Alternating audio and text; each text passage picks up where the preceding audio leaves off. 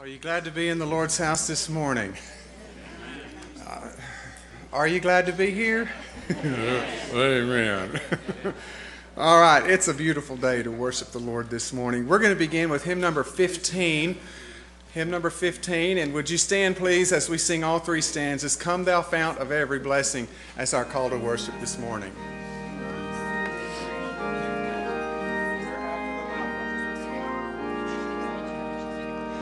Come thou fount of every blessing, tune my heart to sing thy grace.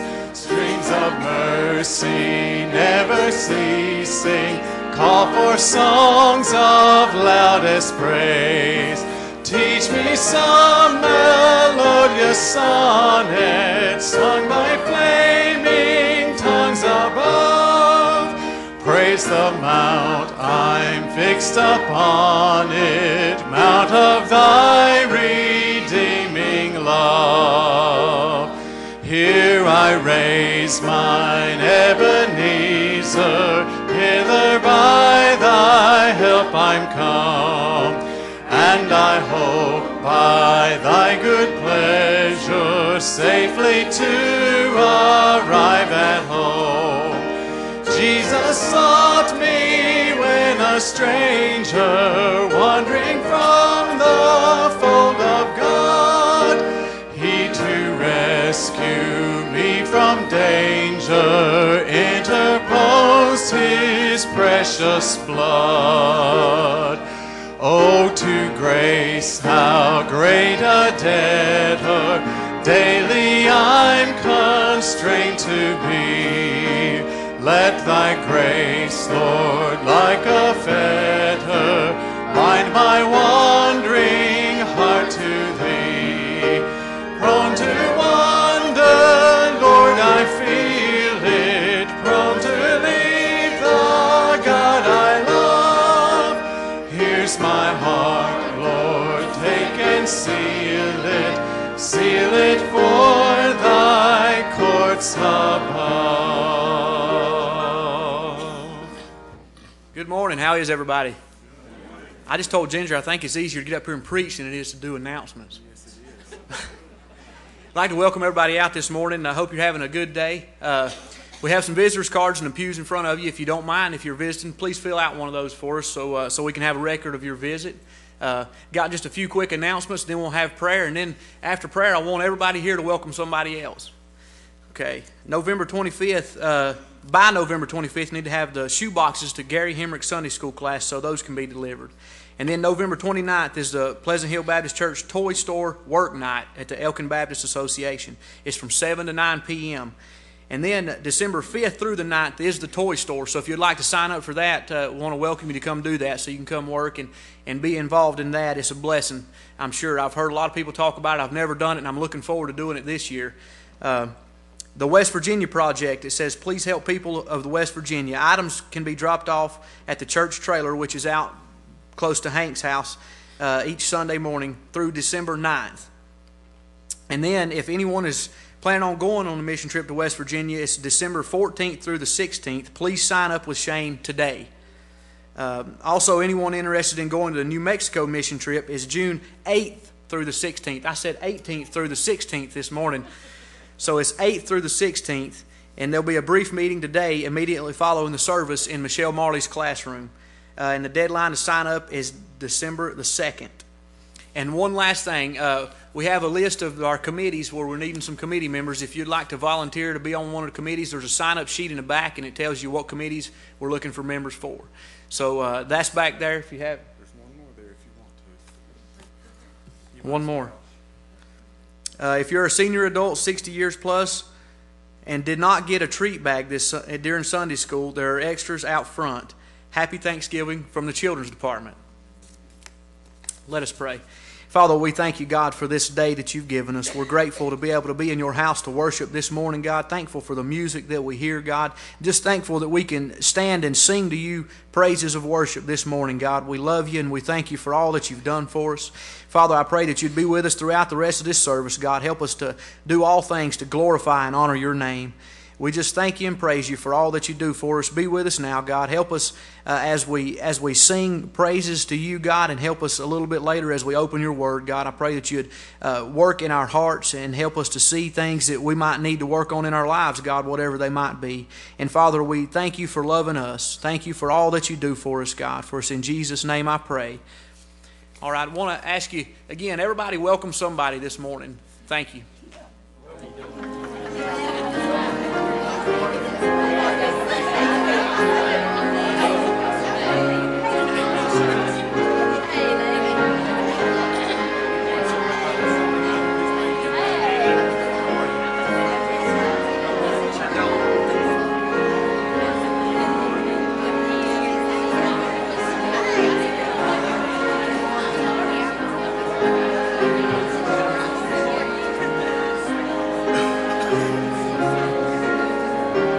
Let's sing together. Oh, how he loves you and me. As our ushers come forward for the offering, let's sing. Oh, how he loves you and me. Oh, how he loves you and me. He gave his life. What more could he give? Oh, how he loves you. Oh, how he loves me. Oh, how he loves you and me. Amen. Wonderful singing this morning. All right. Before we pray, I would like to recognize, I think I saw Bailey Gray come in back there. Am I right? It's good to have him with us this morning. He's back there on the back. Great to see you, buddy. And then also, I see an older man standing over to my left, your right, who turned the big 4-0 this past Friday. And it just so happens that's who I'm going to call on to pray. Can you still pray, Jason? All right. He turned 40, so happy birthday to Jason. And he's able to be here this morning. Would you lead us in prayer, please?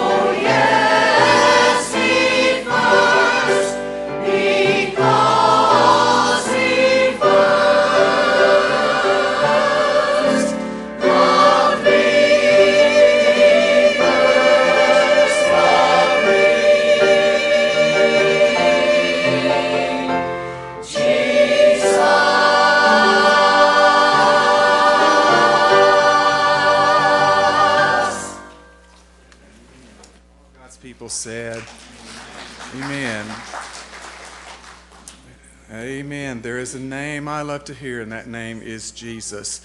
Let's continue, please, as we sing this morning. Number 644, Count Your Blessings. Count Your Blessings, and we'll sing the first, second, and the last stanzas of this hymn. Number 644.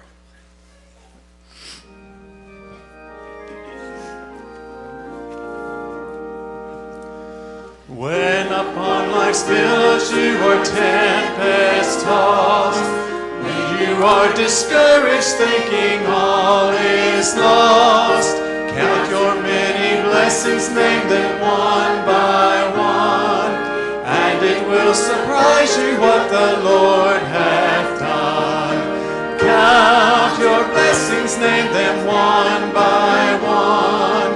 Count your blessings, see what God hath done. Count your blessings, name them one by one. Count your many blessings, see what God hath done. Are you ever burdened with a load of care? Does the cross seem heavy you are called to bear? Count your many blessings, every doubt will fly, and you will be singing as the days go by. Count your blessings, name them one by one. Count your blessings, see what God hath done. Count your blessings, name them one by one. Count your many blessings, see what God hath done. So amid the conflict, whether great or small, do not be discouraged, God is over all. Count your many blessings, angels will attend, help and comfort give you to your journey's end. Count your blessings, name them one by one. Count your blessings, see what God hath done. Count your blessings, name them one by one. Count your many blessings, see what God hath done. Amen. Choir, you may be seated. I want to take this time to mention our week of prayer for, or rather, our Baptist Children's Home offering. We have a video we want to share with you. It's a wonderful video, and our ushers are, if you would come down the aisle, and if you would like an envelope for an offering envelope for Baptist Children's Home, just raise your hand, and they will give you one, and you can just turn that in at the end of the service, or tonight, or whenever you want to turn that in, so that can be counted for your offering. But at this time, Brother Andy, are we good to go? Let's hope so.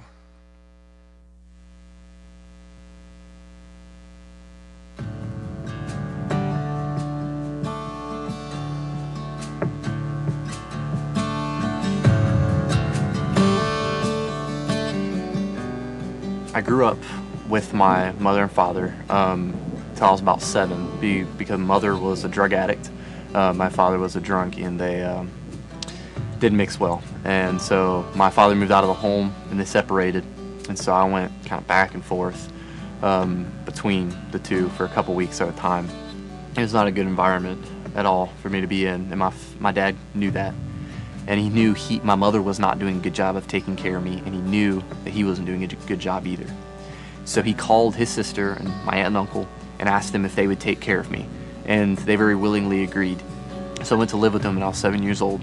He started realizing that the behaviors he was learning, the currency he was learning, he was doing that so he could go back home because it was his fault, he felt. And he felt, if I learn how to control myself, how to act right in this situation, then I can go home, never realizing that it never was about him. Once I knew what was going on, and once I kind of had figured out that I was going to be there for a while, and that it wasn't just a visit, it hit hard, and it caused a lot of problems and a lot of pain. And when he realized that he could be the best kid in the world and it didn't change and he couldn't go home, that's when he shut down. He shut down. And it was just, it was a struggle, just the most simple things. I didn't deal with it well. I would take it out on my aunt and uncle, my family there, because I felt like since I couldn't have my mother and my father really in my life, that there wasn't really a point in pushing for what I had. Nothing made him smile, nothing made him sad, nothing made him mad. He was just No not emotion. there. And that was a very long day. But at the end of that day, we knew that something had to be done for him. My psychologist, he suggested camp. We needed help, and this is where we found it. I'm addicted to wood smoke. I'm immune to skin advice. I never take a shower till I put the water I'm a mechanic boy. I'm a mechanic boy. You look at me. We tell the boys when they come and tell the parents as well that our goal isn't to provide a home, but our goal is to provide a place where the boy can experience healing and the family can have a chance to heal and they can be reunited and back into relationship with each other. The first few months were difficult. I was quiet, but then the problems started coming out, and they were really bad. It's intimidating at first. You know, you're living here for 5 to 6 weeks at a time with a bunch of guys with problems. And they've all pretty much got the same problems you do. Most of them have very similar home situations and dealt with some of the same issues. You know, we always say at camp, we do a lot of things to help kids and to help families, but the bottom line is, it's God's work. And when He's at work in a family and when He's at work in a boy's life, that's when we see really wonderful things happen. Camp life is different. You do group work all the time. You're with 10 boys and 2 other chiefs almost all the time, from waking up to going to bed, brushing teeth, doing our meals together. My main role as a chief is to be a friend, to be there for Travis or any of the other guys, no matter what. Meet them where they're at, encourage them. That's so important, because a lot of guys don't see their potential at all.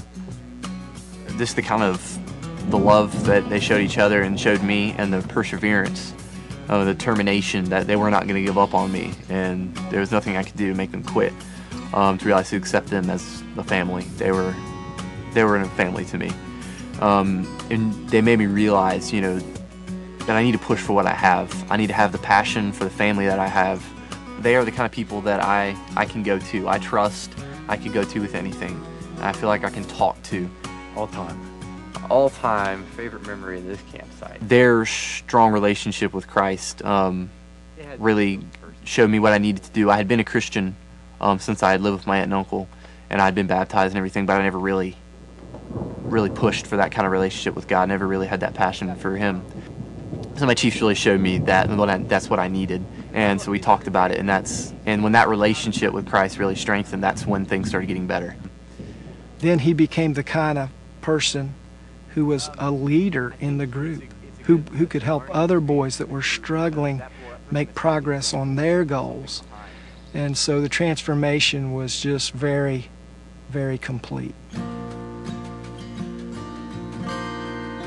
When you changed Travis's life because he was here, it changed my life, my husband's life, our children, those around us, my mom, my dad, Church family. our church. Everybody that we know has been affected by the change in Travis because of what Baptists in North Carolina have done for us.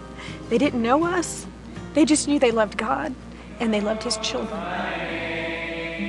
God was telling me, you just be who you are and know who you are, and you're the person I meant you to be, and to be who I really am, and just truly honestly be the person that God wants me to be.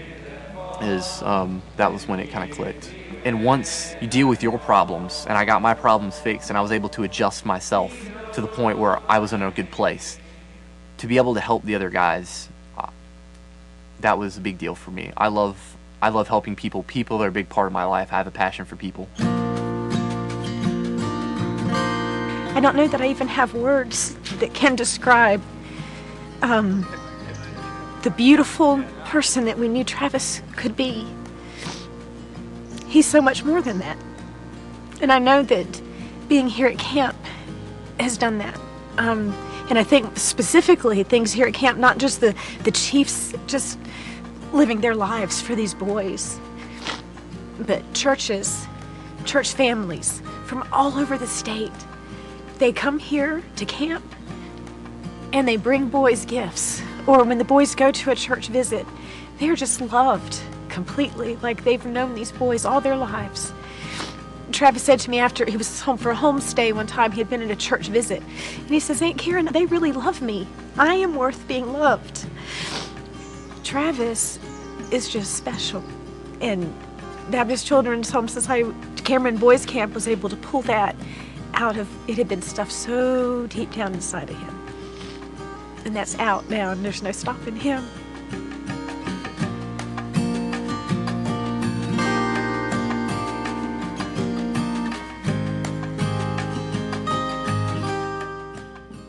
So that's the effects of our Baptist Children's Home and what it can do for our young people. And we can help in our giving to the Baptist Children's Home. So if you would like to take part in that, just take one of the offering envelopes and place your offering in it and turn that in later on. We'd appreciate it very much. Well, let's continue as we sing together this morning. Hymn number 227. Number 227. Praise Him, praise Him. And let's do the first and the last stanzas only of this hymn this morning. And once again, would you stand as we sing this hymn? Number 227, Praise Him, praise Him. Praise Him, Jesus our blessed Redeemer. Sing, O earth, His wonderful love proclaim. Hail Him, highest archangels in glory. Strength and honor give to His holy name. Like a shepherd, Jesus will guard His children. In His arms He carries them all day long. Praise Him, tell of His excellent greatness. Praise Him, ever in joyful song. Praise Him, Jesus our blessed Redeemer. Heavenly portals loud with hosannas ring. Jesus, Savior, reigneth forever and ever.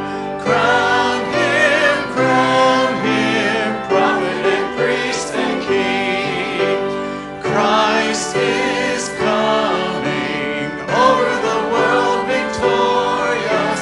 Power and glory unto the Lord belong. Praise Him, tell of His excellent greatness. Praise Him, ever in joyful song. Amen. Thank you. You may be seated. Let's continue to praise Him as Ralph comes to sing for us.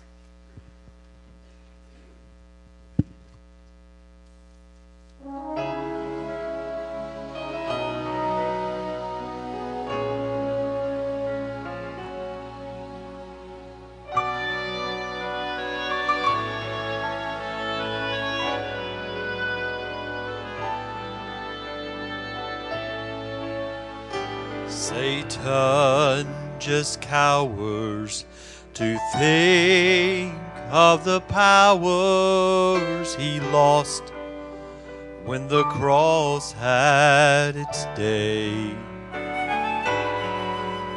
And gone are the mornings when fear without warning would win and again have its way.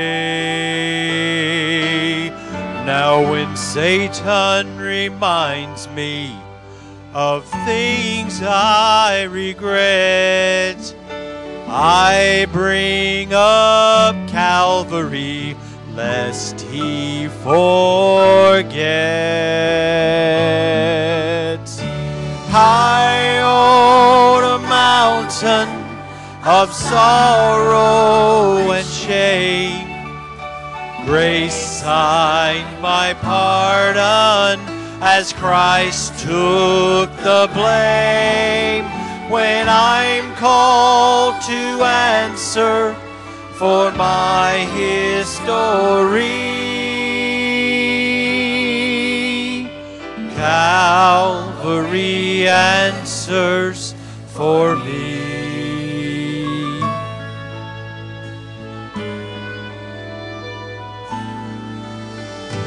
I am now under that beautiful wonder of grace that erased all my past.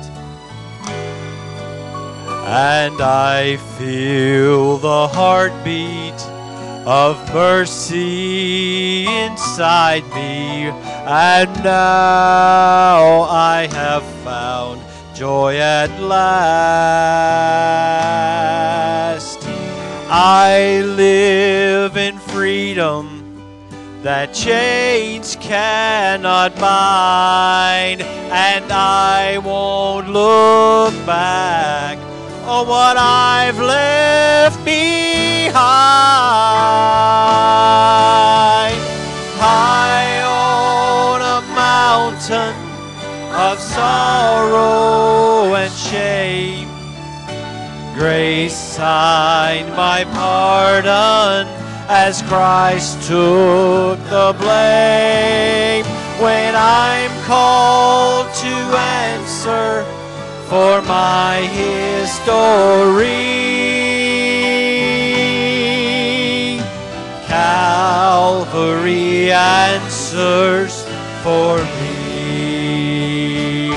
Now when Satan reminds me of things I regret, I bring up Calvary, lest he forget.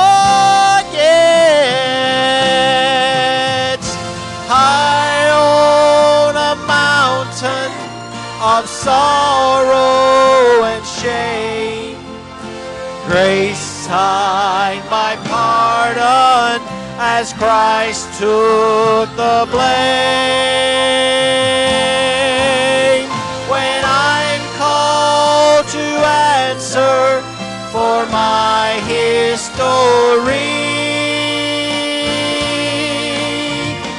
Calvary answers for me. For me.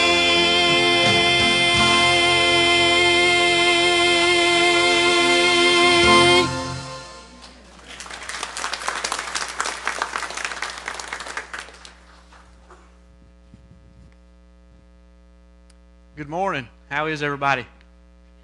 Good. I like sitting in the front row up here because when I get up here and actually start looking out at everybody, I'm kind of surprised at all the people. It's good that I have my back to you until I get up here, I guess, because then I'd be a little bit more nervous. Wednesday night, if you was here, I shared a message that was entitled, Why Preach the Gospel? And the scripture that I used was in Romans. I'm going to be back in Romans again today, this morning. It's Romans chapter 1, verses 16 and 17. I want to share some statistics with you while you're finding your place there that someone here at the church gave me. This says, did you know in 1900, 42% of the United States was considered evangelical, while today it's only 15%. In 1960, there were 9.73 million Southern Baptists who baptized 386,469 people, a ratio of 1 to every 25 Southern Baptists. In 2011, there were 16 million Southern Baptists who baptized 333,341, a ratio of 1 to every 48. Last year, 20% of Southern Baptist churches did not baptize anyone. And more than 50% of our churches did not baptize a young adult between the ages of 12 and 17. So I want us this morning to be thinking about why that is. If in 1900, with half as many people, they could evangelize more people than we can in 2011, with the means that we have, with the technology that we have, the way that we have to get the gospel out, why is it that they could do a better job then than we're doing today? And we have, like I said, more people. We have, everything is at our disposal pretty much. We can share the gospel in many different ways, but yet today we're still falling behind. And we look at the direction that our nation is headed, and how far away that we're pulling from God, and the different things that's going on in the world today. And it seems like sometimes we get to a point to where it's like we kind of give up a little bit. You know, we say, well, I'm doing my part at church. I'm being the best member that I can be at church. I'm working. I'm playing with the kids. I'm serving at church. I'm teaching Sunday school. I'm doing this, and all that stuff is great, and we need to be doing stuff. But the point that I'm trying to make is, when we leave these church walls, when we leave this building, are we carrying everything that we learn and that we teach here with us out into the world? Are we evangelizing the rest of the world? Today's message is going to be titled, Not Ashamed of the Gospel. And it's in Romans 1, 16 and 17. Let's look at that real quick. It says in Romans 1, chapter 16, For I am not ashamed of the gospel of Christ, for it is the power of God unto salvation to everyone that believeth, to the Jew first, and also to the Greek. For therein is the righteousness of God revealed from faith to faith, as it is written, the just shall live by faith. I'm sorry, that was chapter 1, verses 16 and 17. But I want to look at this here, what Paul's talking about. This is one of the greatest summaries of the gospel that's ever been written by man. If we look at it, I want to read it one more time. It says, For I am not ashamed of the gospel of Christ, for it is the power of God unto salvation to everyone that believeth, to the Jew first, and also to the Greek. And then verse 17 says, For therein is the righteousness of God revealed from faith to faith, as it is written, the just shall live by faith. This is a clear declaration of God's power and purpose in the gospel message. In these two short verses, he sums it all up for us. And he gives us a message here that we should not be ashamed of. We have no reason to be ashamed of what Jesus Christ done for us. And we should be willing to step out of our comfort zones and to share that. Let me give you 4 reasons real quick why people in Paul's day might have been ashamed to share the gospel. The first one is the moral conditions of the day. The gospel Paul preached and its demands of repentance and holiness and living by godly standards was opposed by everything that Rome believed in. It was completely against everything that they believed in and the way that they lived in that day. The second thing is the fact that Paul was a Jew. Jews were considered by many to be a subhuman race. The gospel was a message that originated in and rose out of a Jewish background. More than likely in that day, non-Jewish people wouldn't come to hear a Jewish preacher preach about a Jewish Savior. And I want you to think about, while I'm telling you these 4 things, think about this.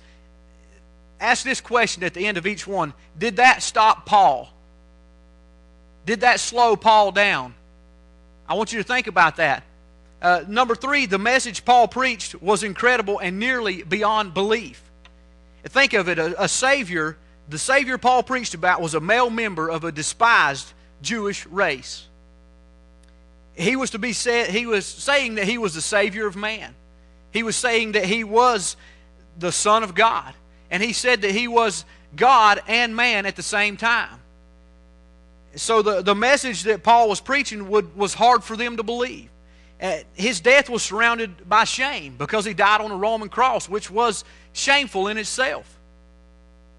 Yet in dying this shameful death, Jesus claimed to be dying for the sinners, for all of us sinners. And it wasn't enough. Paul preached that Jesus was crucified, that he was a Jewish Savior, but that in 3 days after his death, he arose.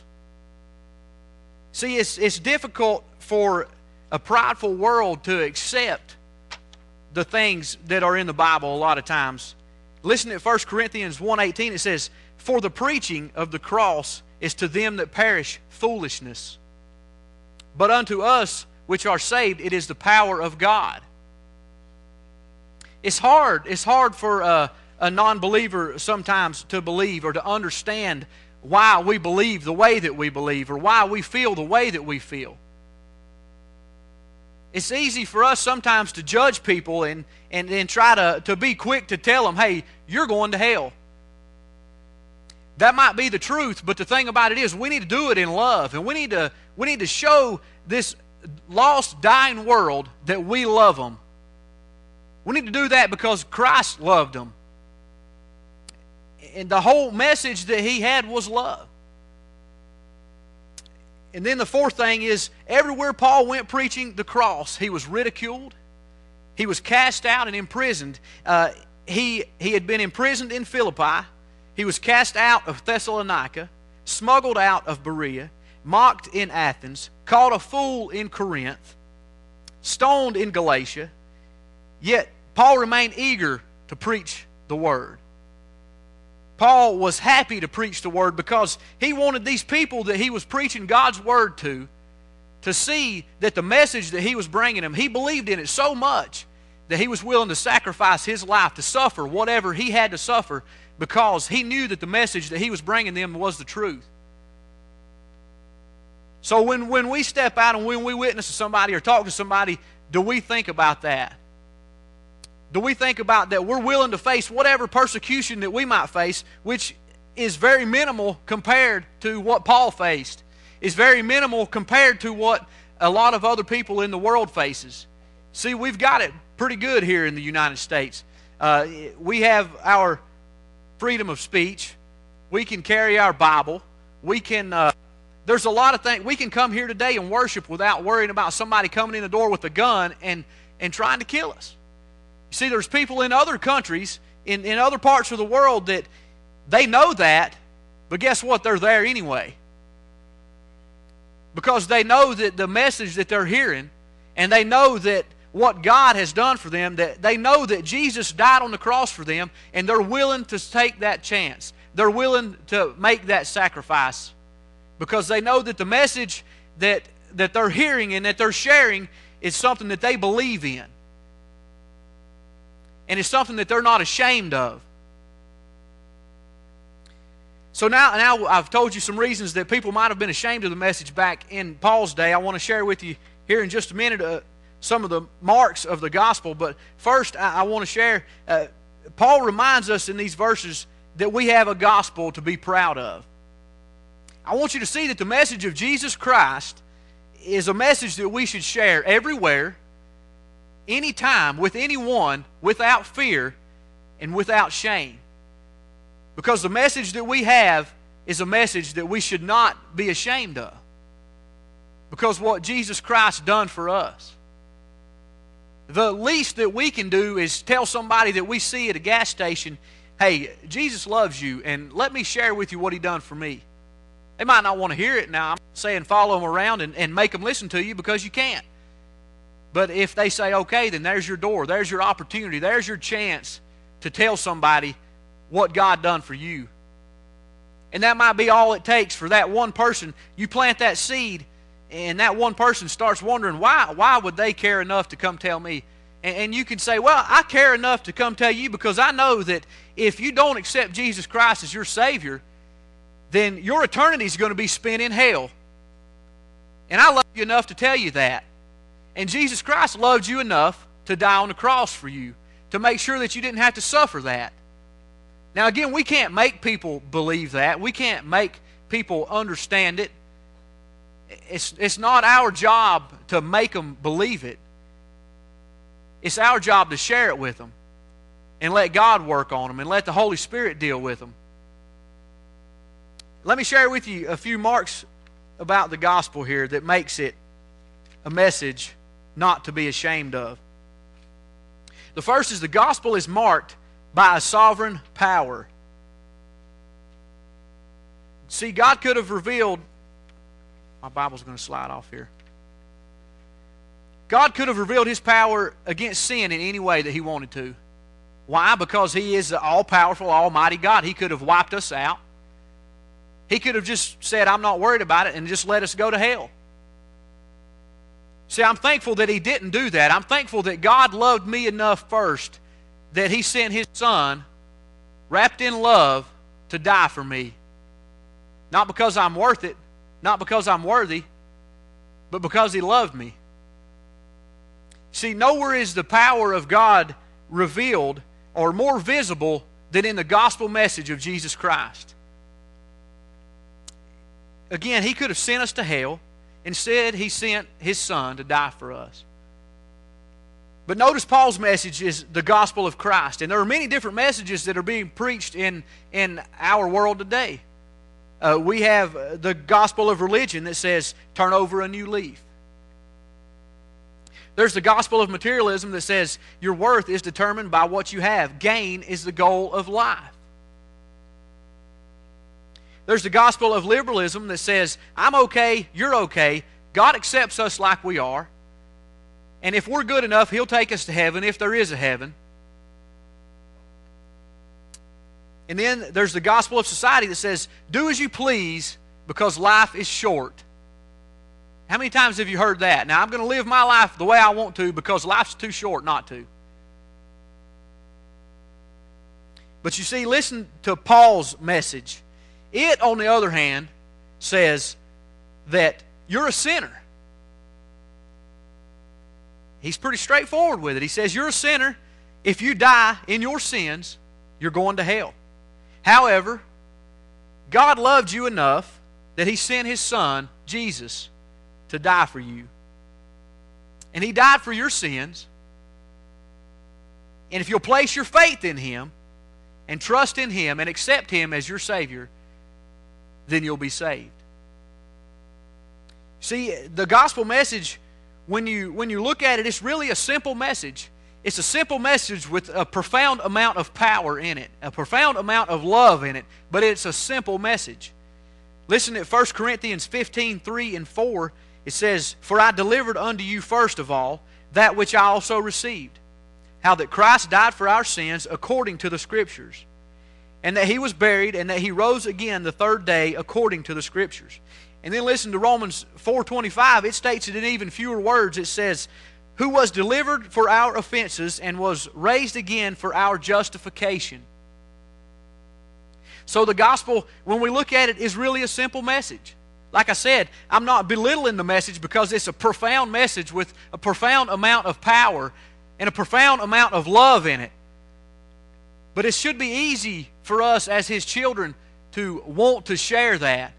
It should be easy for us as His children to go and to share that with everyone all the time. The second thing, the gospel is marked by a singular purpose. Why did God go to such great lengths for fallen sinners? Why did He send His Son to die for our sins? It's a simple answer. It's because He loved us. That's not the only reason. You see, the gospel message is, the purpose of it is giving salvation. Listen to what salvation means. It's safety, preservation, deliverance. And it carries the idea of being rescued from harm and danger. See, God desires to see sinners delivered from our spiritual death, from our spiritual defilement, from our spiritual deception, and from our spiritual destruction. So the primary purpose of the gospel message is salvation for the lost, which at one point was all of us. What we need to keep in mind is that right now there's a lost and dying world out there that if we don't share Jesus with them, nobody's going to. Because you know just as well as I do that the devil's not going to send somebody out to witness to somebody and tell them how good God is and how God can change their life and what God can do for them. So folks, what I'm saying is we've got a job to do. Again, I look at these statistics that I read to you earlier, and it kind of blows my mind because of what we have at our fingertips and how we can reach people and how blessed we are and all the things that we can be doing, but are we doing them? Are we doing everything that we can to get God's message out, to share the gospel with everybody? Now, we have families, we have friends, we have jobs. So I'm not saying that you need to quit your job and go into the full-time missionary role. I'm not saying anything like that. What I'm saying is that through our everyday life and our normal routine of life, there are countless people that we come in contact with that we can share the gospel with every single day. So are we doing it? Are you taking advantage of those people that you run into at the gas station, in the restaurants, at work?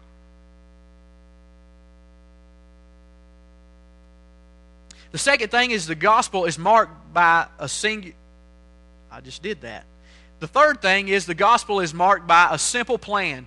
Verse 16 tells us that the gospel of salvation is to everyone that believeth. So salvation is a product of faith and faith alone. Ephesians 2:8-9 says, "For by grace are ye saved through faith, and that not of yourselves, it is a gift of God, not of works, lest any man should boast."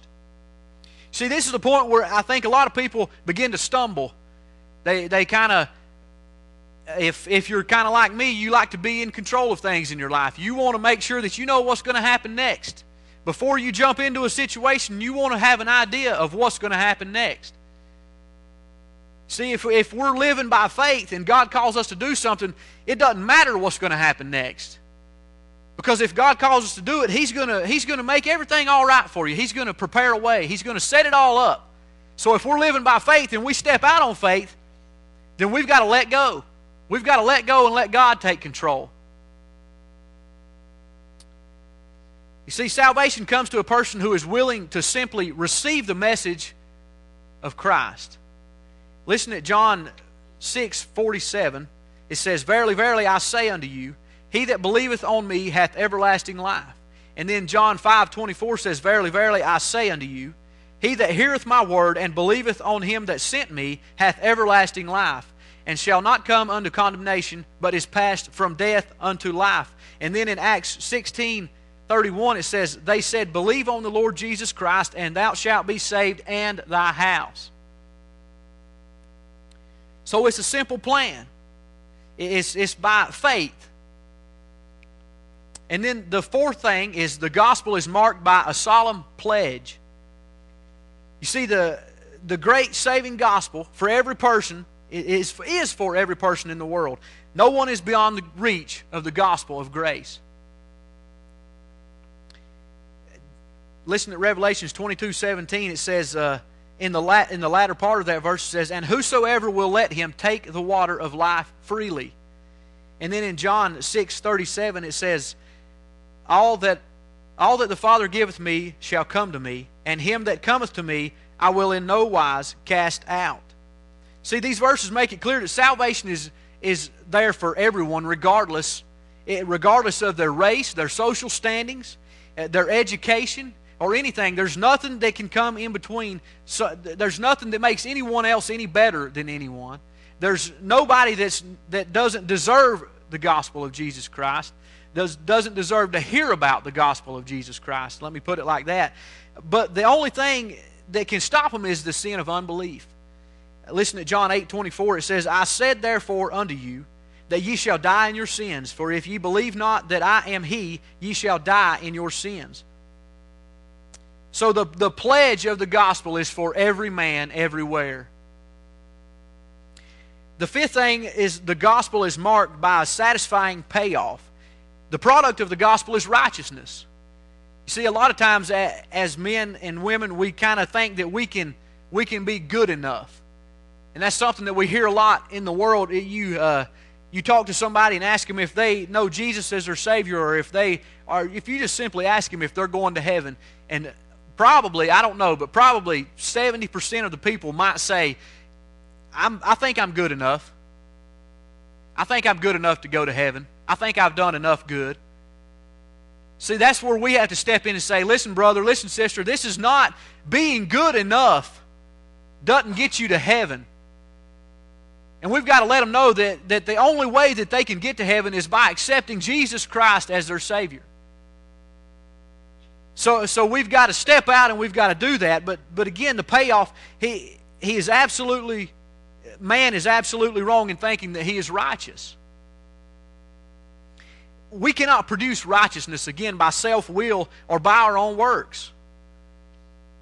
It's only when faith is placed in the gospel message and we believe in our heart that Jesus Christ is our Savior. Then God declares us righteous. Again, it's nothing that we've done. It's all God. It's what man cannot do by his own efforts, God does by His power. In Romans 8:33 it says, "Who shall lay anything to the charge of God's elect? It is God that justifieth." And then in verse 17, the phrase, what does the phrase faith to faith mean? It simply refers to the fact that a believer's life is to be lived in by faith, to be lived out by faith in God. As a believer lives day by day, again, the righteousness, us living day by day, God, He gives us that righteousness. In building a relationship with Him and in reading God's Word, and we build that fellowship, that's when we become more righteous. It's when we get closer to God and we begin to act more like Jesus did, and we begin to love people, and we begin to carry ourselves and begin to do things like Jesus did. So God is revealed in a believer's life from the beginning of faith to the end of faith. So we have a gospel here before us that we have no reason to be ashamed of. There's no reason that we should be ashamed of anything in this book. So as we're bringing these thoughts together, I want to ask you a couple of questions. The first one is the most important, because if you don't know the answer to this question, then you cannot effectively be a witness and you cannot effectively serve God. The first question is are you trusting the gospel of Christ for your salvation? See, if we don't know that for sure for ourselves, how can we tell somebody about something we know nothing about? If you've never experienced that for yourself, you can't share it with somebody, and you can't tell people what God's done in your life, and you can't tell people about the changes that have been made in your life. All of us aren't going to have the same changes in our lives. Not all of us has lived like Paul did. You look back at the changes that were made in his life. He was persecuting the church and killing everyone that he could that was trying to proclaim the gospel, and then he turns around in one day, meets Jesus Christ. He turns around and he's a changed man. And then he's the one being persecuted. So, you might look at your own life and say, well, my life didn't really change that much. Well, if you were living a life that you thought was good and you thought you were doing the best that you could and you were trying to walk with God, but you wasn't saved at that time, and then you become saved, then your life's not going to change that much. There's going to be some changes in your heart. And the biggest change and the most important change is your eternal destiny is going to be changed. The second one is, are you sharing the gospel like Paul did?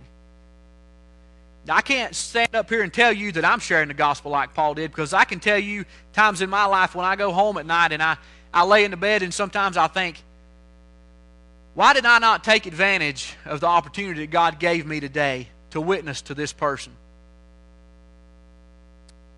Whether it be just running into somebody at the hospital or standing in an elevator with somebody, and why did I not share with that person? Because I don't know if they were saved. So why did I not take the opportunity that God gave me to ask them? Was I too prideful? Was I afraid of their answer? Was I ashamed of the gospel? The third thing is, well, there you go. I just said it. Are you ashamed of the gospel? The same message that was able to save then can save now. The same power that worked in Paul's day is the same power that's working in our day. You see, I've heard a lot of people talk about how not seeing the same number of people saved, just like the statistics that I read earlier, not seeing all these people saved and not see. Well, what's changed? It's not God. God hasn't changed. Have we as His church changed? Are we as persistent as maybe we once was? So what's changed?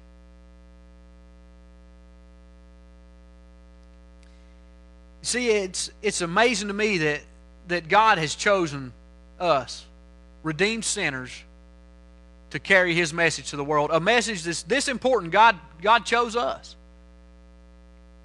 And you see this, another thing that's amazing. Listen to this.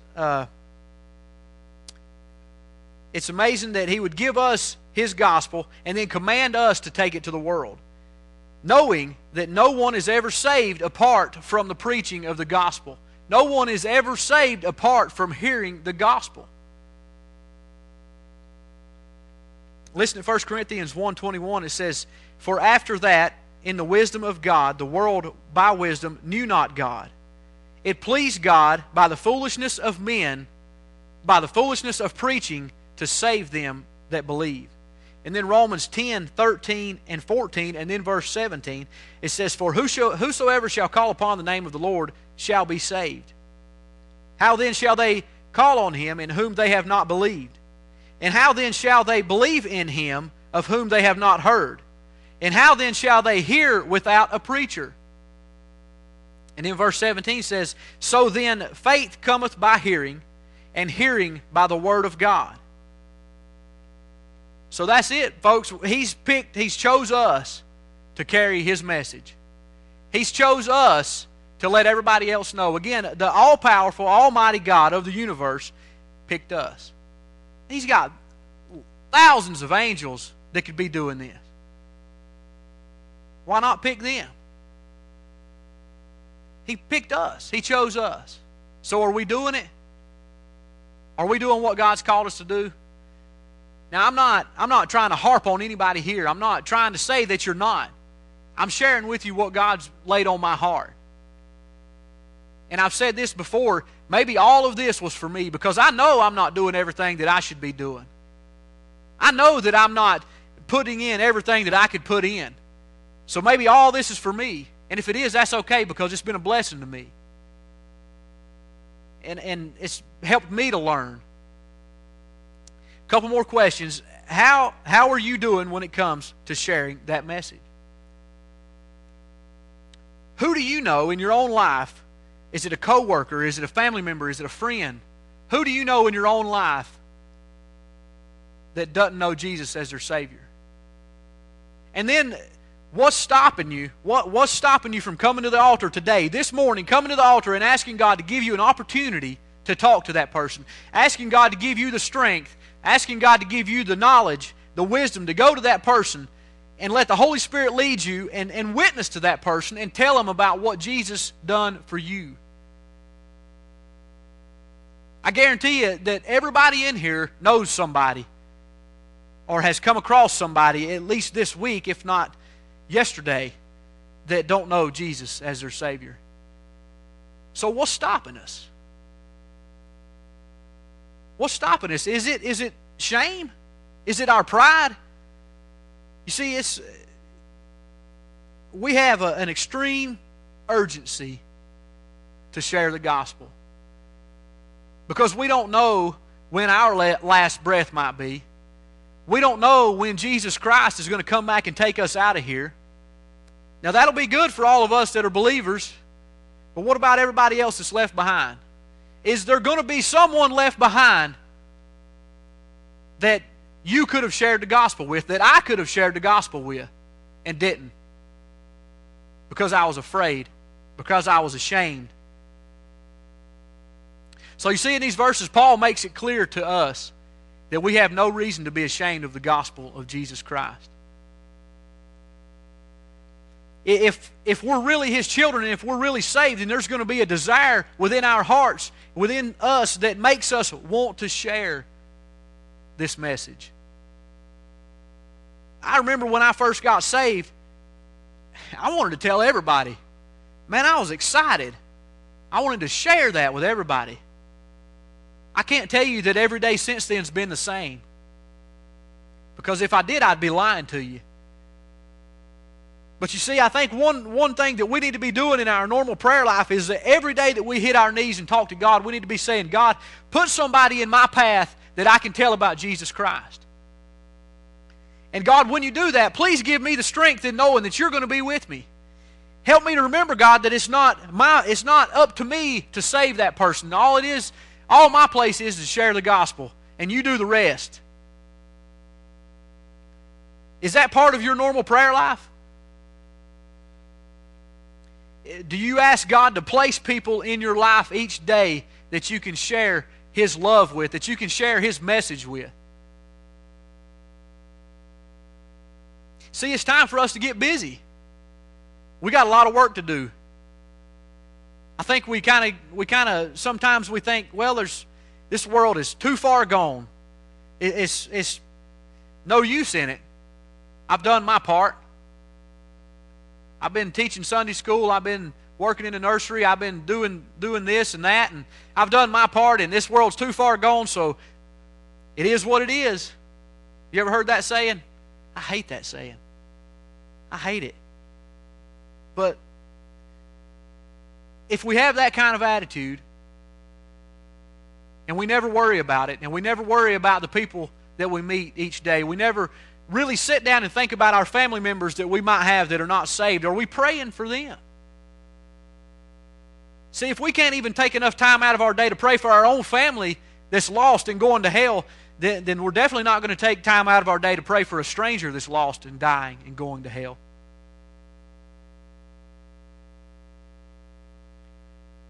So like I said, this might have been all for me, because it's changed a lot of the way that I look at stuff right now. This message might have been just for me, and I thank God for it. I thank God for His Word. So I want to ask you this morning, is there anybody here, first of all, if you don't know Jesus Christ as your personal Savior, then come down and let me show you in His Word how you can be saved. If you feel God tugging on your heart and you feel like that's a decision that you need to make, that's between you and God. And I pray that if there's anyone here that hasn't made that decision, that you will make it before it's too late. Second, if there's anybody here and you need to come down to this altar today and you need to pray for somebody in your family, you need to pray for some of your friends, you need to pray for anyone. If you need to pray for yourself, if you need someone to pray with, come talk to me. I'll be glad to pray with you this morning. I'm going to ask Hank to come, and we're going to have an invitation. And I just want to invite you to come this morning. Don't let your pride get in the way of you coming down and talking to God. Don't let your pride get in the way of you coming down and praying for somebody that you know is lost.